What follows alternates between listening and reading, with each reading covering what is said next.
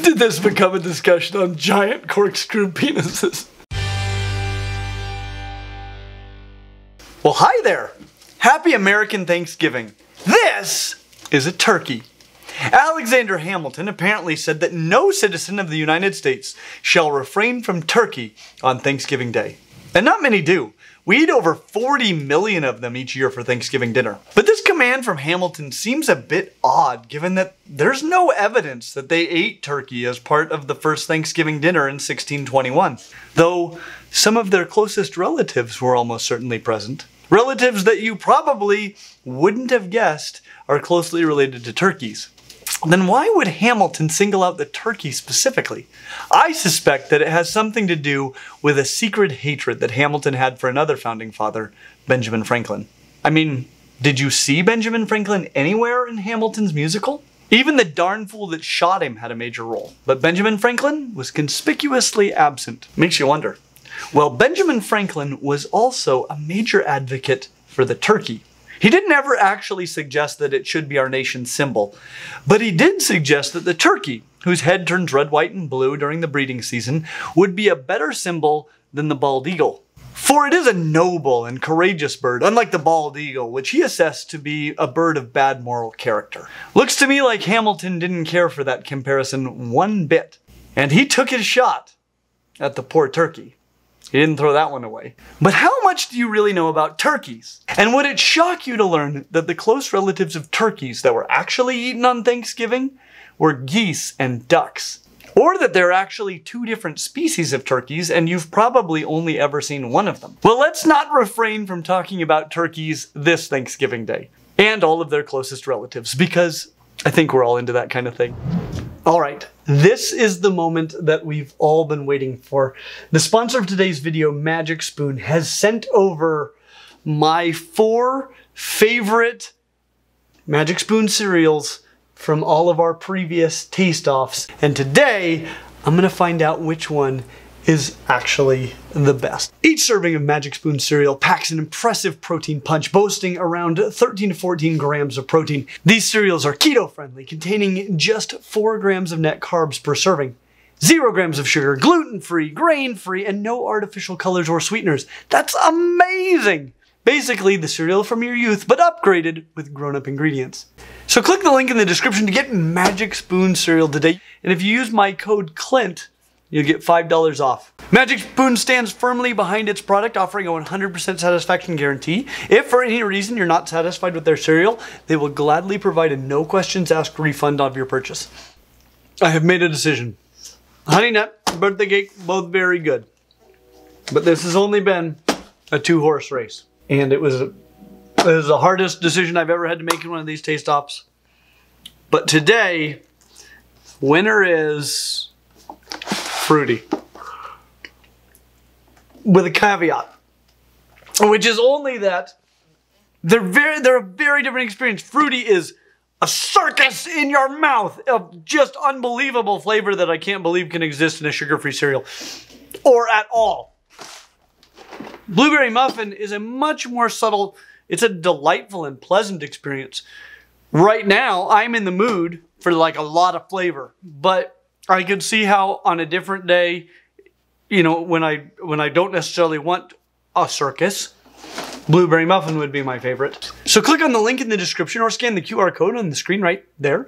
Use the code CLINT for $5 off or go to magicspoon.com/Clint to save $5 on your order today. Alright, so let's talk about turkeys and all their crazy relatives. Turkeys are part of the clade Gallo-Anserae, which means rooster goose. That's enough to make any serious Top Gun fan cry. It's also a pretty reasonable name for this clade. Previously, we discussed the clade Paleognathy, which is the clade of birds least related to all of the other extant birds. That is to say that it diverged away from the other birds before any of the other bird lineages diverged away from one another. But the second lineage to diverge away was this one, the Gallo-Anserae. The Paleognathy are the hagfish of birds, but the Gallo-Anserae are the hagfish of the Neognathy. The Galloansary is composed of two major clades, the Galliformes, the rooster-form birds, or land fowl, and the Anseriformes, the goose-form birds, or the waterfowl, which means that turkeys and swans are closely related, which seems crazy, but starts to make more sense when you see this. This creature is a screamer. They get that name because they let out a loud scream whenever they encounter something new.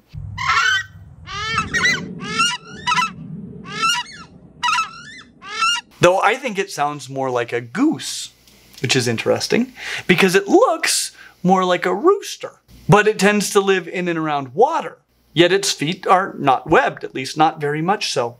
So is it a rooster or a goose? Well, molecular analysis suggests that screamers are, despite their resemblance to galliform birds, actually basal members of the Anseriformes, which suggests that the common ancestors of the Galloanseri probably resemble more the galliform body plan, with the traditional duck body plan evolving more recently within the Anseriform clade.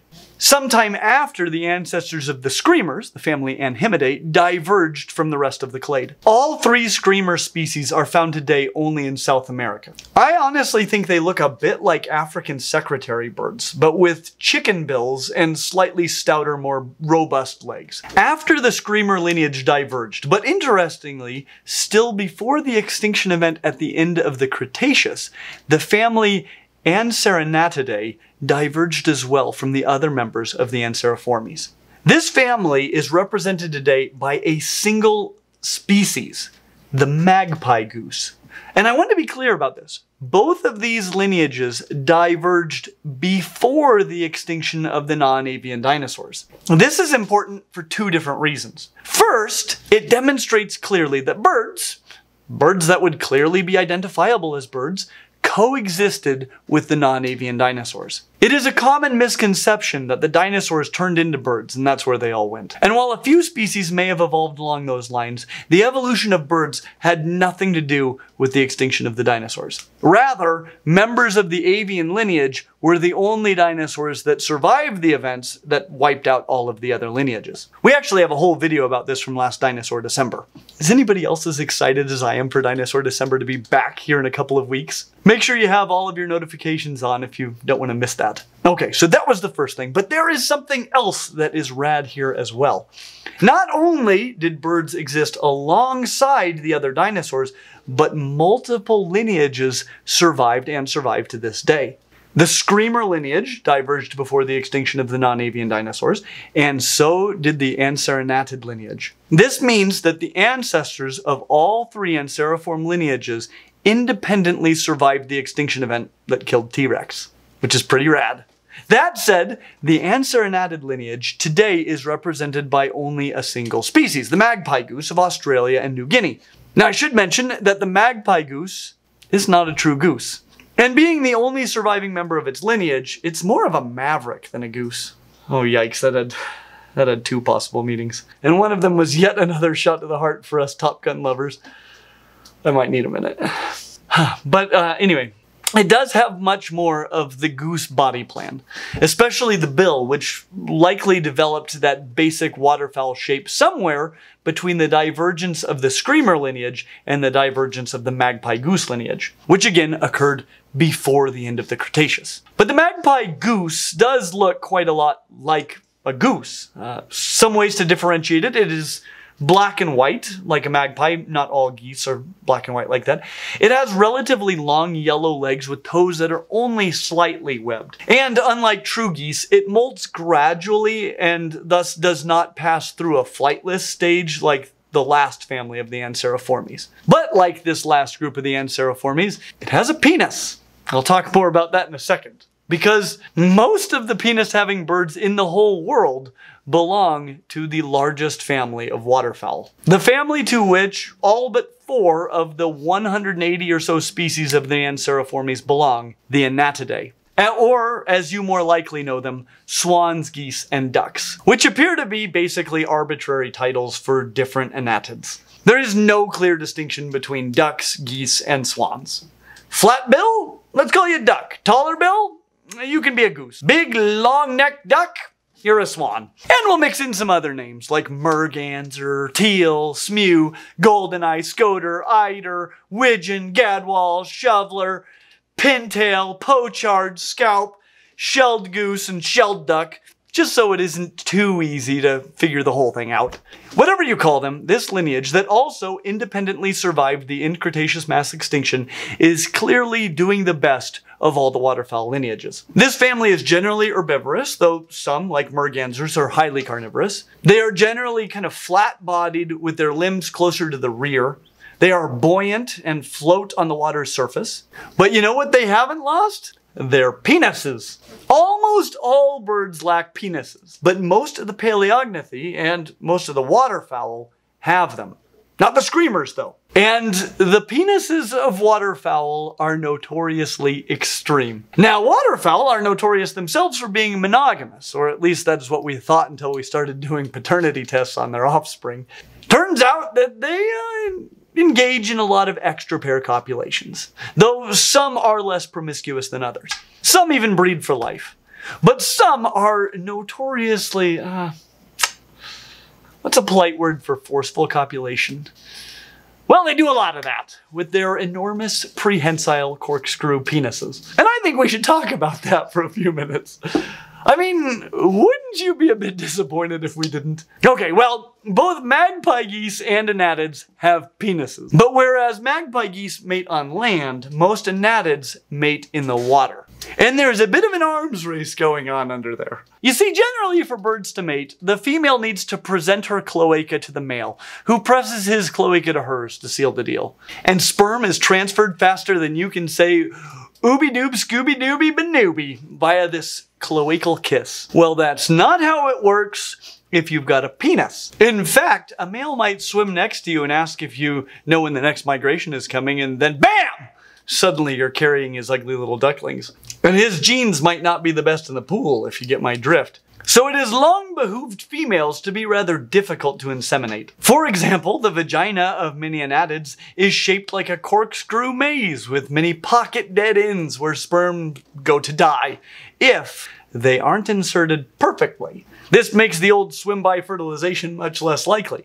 Successful matings are much more likely to occur if the female allows the male to get into the correct position and take his time, maybe a second or two, to ensure that his sperm makes it to the end of the maze. And as the female vagina has become more elaborate and more difficult to navigate, the male penis has become longer, coiled, and elaborate as well. Some are even longer than the birds that possess them. And as there is always a fitness incentive for males that would otherwise not have opportunities to mate to find opportunities to mate, the arms race continues. And on that happy note, let's talk about turkeys. Weren't we supposed to be talking about turkeys?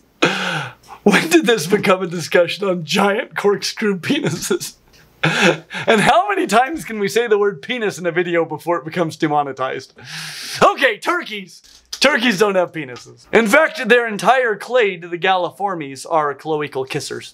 No under-the-sea funny business from the rooster-form birds, though they do tend to be pretty promiscuous. Sorry, Ben Franklin. Now, the galliformes diversified from the anseriformes before the screamers diversified from the rest of that clade. This means that the galliformes definitely survived the end Cretaceous mass extinction independently from any other bird lineage. And the first lineage to diversify away from the rest of the galliformes was the family Megapodiidae, which are also known as incubator birds or mound builders. One megapodiid clade are even called bush turkey, and they look a lot like turkeys. Even though of all of the galliform birds, the megapodiids are the least closely related to actual turkeys. Now, something that the entire Gallo-Anseri clade has in common is that their offspring hatch out very well developed. They are called precocial offspring. Precocial meaning mature before its time. This is in stark contrast to many other bird lineages that hatch very underdeveloped, naked, blind, and helpless. These are called altricial offspring. Altricial referring to the need that they have to be nourished or nursed, though obviously not with milk as with mammals. So all members of the Gallo-Anseri are precocial. But the 21 or so species of megapodiids produce offspring that are what are called super precocial. Somehow, they hatch even more well-developed than a kiwi. They are the most fully developed of all birds at hatching. They hatch with full wing feathers, they can run, hunt, and some species can even fly on the day that they hatch. Most of them simply do not require parental care. And that's a good thing because their parents may not be anywhere around when they hatch. So who incubates the eggs? That's a great question. Did I mention that in addition to being able to run, hunt, and fly on the day that they hatch, they can also dig? Which is good because if they couldn't dig, they would probably die. Megapodiidae means great foot and refers to their burly legs and feet that they use to dig. Remember when I said that they're often called incubator birds or mound builders? Well, these guys don't incubate their eggs like most birds. They incubate their eggs like many of their closest living non-avian relatives, the crocodilians and turtles. They bury their eggs, either in a burrow or in an above-ground compost mound that they build with their great feet.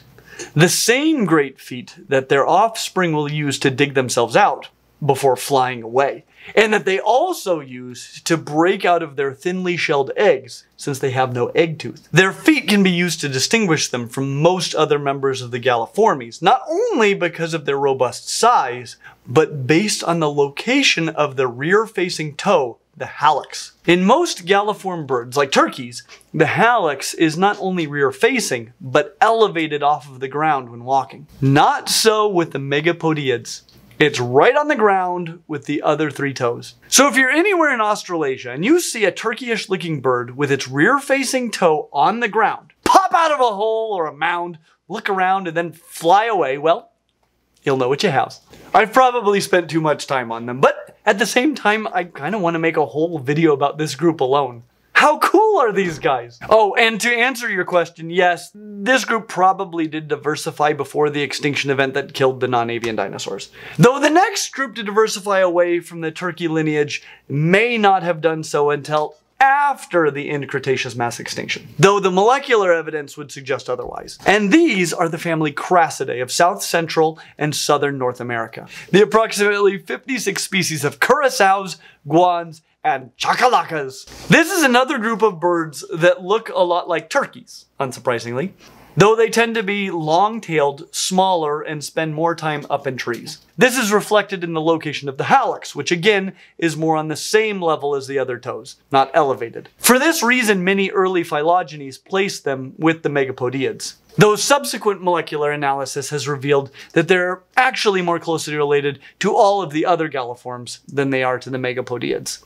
It is likely that the lower placement of the hallux is the ancestral condition, and it moved up after the Crassid lineage diverged from the other galliforms. Like turkeys, their body plumage tends to be fairly drab, but their heads can be quite spectacularly beautiful. And, like megapodiids, they hatch very well developed. While they're not as super precocial, they do often fly within just a few days of hatching. Not too shabby.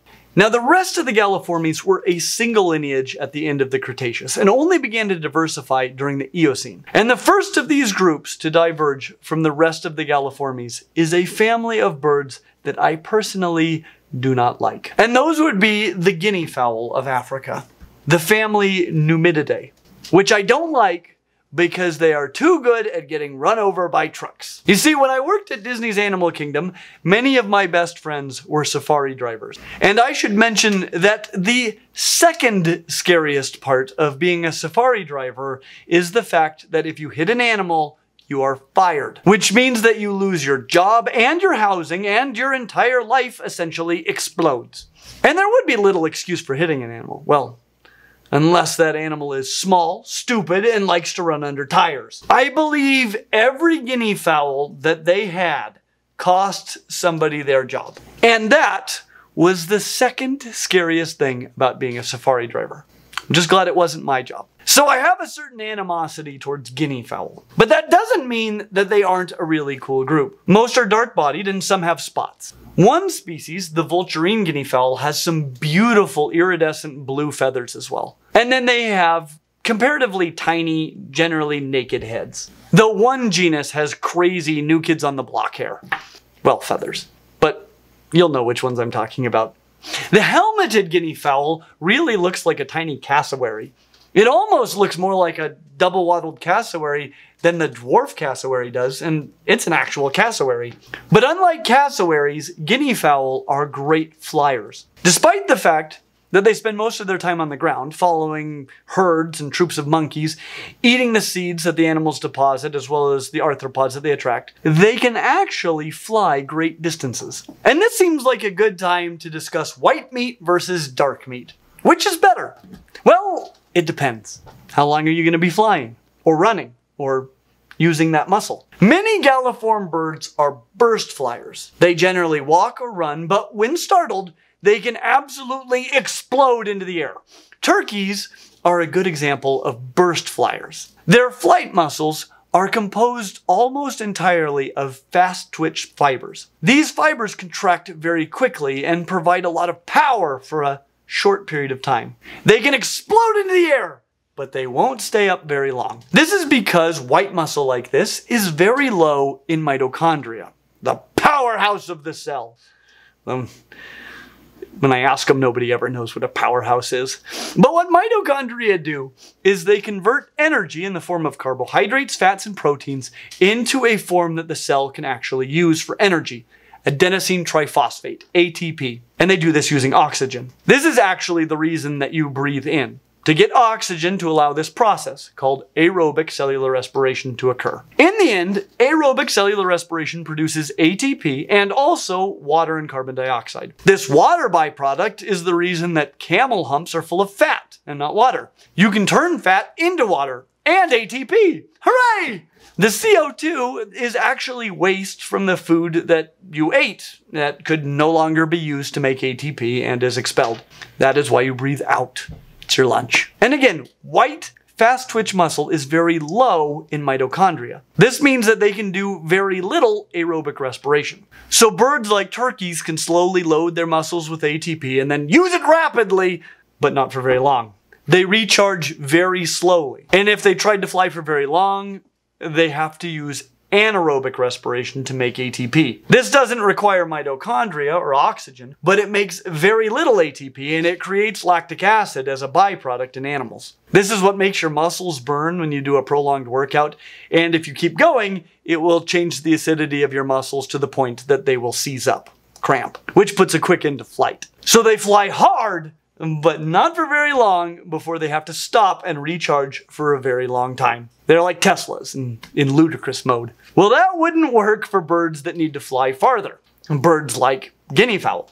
These birds have dark, slow twitch muscles that are loaded with fats and mitochondria. They don't have the same amount of speed and power as the white fast twitch fibers, but they can recharge their ATP stores rapidly and without producing much lactic acid. It's the Toyota Prius of the sky. Another way to distinguish a guinea fowl from a cassowary, other than the flying and the fact that it's from Africa, would be by looking at their feet.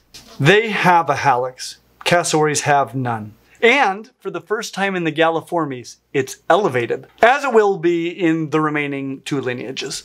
And while I will confess guinea fowl are actually pretty cool birds, I absolutely adore these last two clades. These last two are the most closely related clades among the Galliformes, being the New World quail, Odontophoridae, I love quail, and the turkey, and their rad cousins in the family Phasianidae.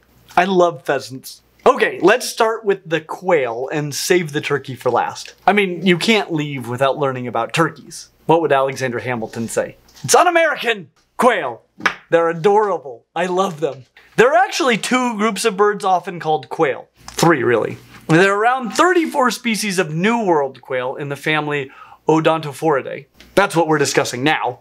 There are also more than a dozen species of Old World quail that are all more closely related to turkeys than they are to the New World quail. And I said Old World quail in quotes because they aren't one another's closest relatives either. Basically, any phasianid that looks and acts sort of like an odontophorid, they called an Old World quail. But anyway, let's talk about the New World quail. I love them! Most of them are unsurprisingly found in the Americas, from Canada to Brazil, but a couple are from Africa, and a few have been introduced elsewhere, like New Zealand. New World quail are smallish, round, cute little birds that are shy and run around in adorable little families. I love them so much. Unlike guinea fowl, they have feathered heads and often sport fancy little head ornaments called plumes or top knots. Little families of cute little samurais just walking around in your neighborhood. I love them so much. They tend to walk and are burst flyers, so you know what their flight muscles look like.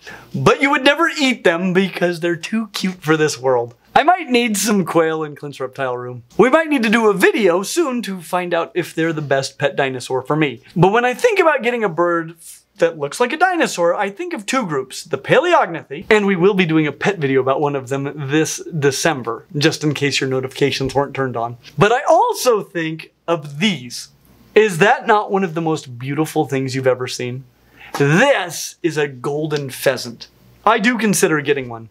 It is glorious, and that tail just brings that theropod profile together. It's perfection. Golden pheasants are part of the same family as the turkeys, Phasianidae, along with about 184 other species. Most of them being from the Old World, Africa, Asia, Europe, Australia, and New Zealand. Though grouse are circumpolar, and the turkeys, both species, are distinctly American. Isn't that right, Mr. Franklin? As are a few others. They are generally plump, heavy-bodied birds with short, round wings. Most, obviously not turkeys, have feathers on their heads. And some species have a spur on their leg above the elevated hallux. These are birds like pheasants, partridges, jungle fowl, the closest relative to domestic chickens, turkeys, both species, Old World quail, and peafowl, which are called real turkeys, pavo real in Spanish. There are also two species of those. Grouse, monals, prairie chickens, ptarmigans, capercaillies, argus, burr fowl, francolins, and snowcocks. And phylogenetically, there is little rhyme or reason to the common names of any of these, but they are pretty cool. So let's take just a minute to talk about turkeys. I'd hate to be challenged to a duel because I refrained from talking about turkeys on Thanksgiving. There are two species of turkeys, one of them being the largest of all phasianids. The species you're probably more familiar with is the wild turkey of eastern and central North America that has been domesticated and often appears in grocery stores around Thanksgiving, you know, to keep Hamilton on your side. Must be nice. Interestingly, the domestic turkey has been domesticated for around 2,000 years, so it wasn't Hamilton's close relatives that did it. You may be unfamiliar with the wild turkey's closest relative, the gloriously beautiful ocellated turkey of Mexico and that region. Turkeys are easily distinguishable by their naked heads and snoods. You know that crazy lump that suddenly enlarges and covers the beak of a turkey when it starts to strut? It's called a snood. I would like to shake the hand of whoever came up with that name. That's my kind of person. Tragically, the snood is often the target of attack from other turkeys. So to prevent complications from snood-related injuries, domestic turkeys often have their snoods removed by a process called desnooding. That's terrible. But you know what's wonderful? Snoods! Those suckers get up to 6 inches long when fully inflated. And they say that size doesn't matter, but they must not be talking about snoods because size totally matters. Females prefer to mate with long-snooded males, and other males also defer dominance to larger snooded males. When it comes to snoods, size is everything. Kind of makes you wonder if Hamilton had a tiny little snood, doesn't it? The ocellated turkey of the Yucatan Peninsula in Mexico, Belize, and Guatemala has a very similar overall shape to the wild turkey of the north. But they are smaller and their bodies are much more colorful. Those eye spots on the tail feathers are the reason for their name. And both sexes have blue heads. Even the snood is blue. Blue snood, I saw him standing alone. That snooded was so long, I had to make him my own. And now you know. Which group should we cover next? As always, like and subscribe. We hope to see you real soon. What the heck was that? Suddenly you're singing. What's going on? What is that? Makes you wonder. Clint, come on.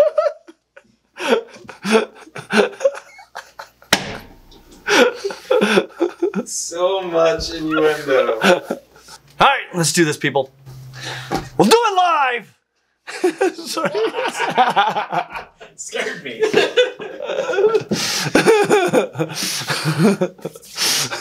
How's my hair after that?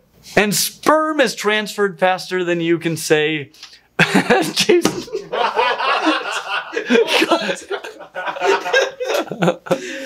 Are we gonna be demonetized? Maybe. I think we need to do like parental warning at the beginning of this video. Jeez. Lots of talk of penises. Just have that as the warning. For sensitive viewers. Parental warning. There's a lot of penis talk in this. Much discussion of penises. Brandon watches our channel when he goes to sleep. Might have interesting drinks. Yep.